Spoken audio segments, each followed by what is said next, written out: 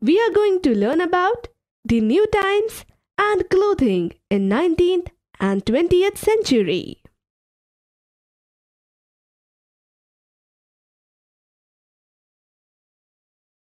New materials were used. Before the 17th century, the material used for clothing were mostly made up of flax, linen, and wool, which were difficult to clean.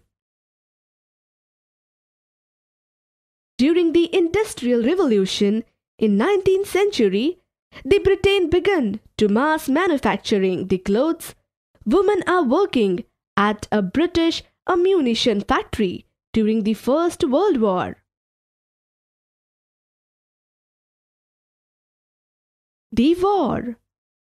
As changes takes place in women's clothing that results in two world wars, many European women stopped wearing jewelry and luxurious clothes.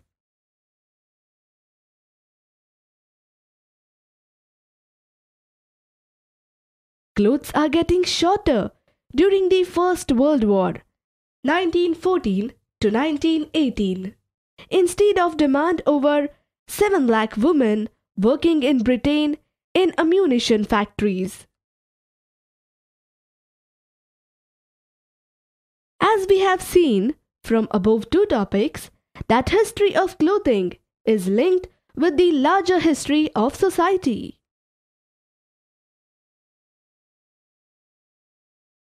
That is all in this topic. In the next topic, we will study how the colonial India is being transformed.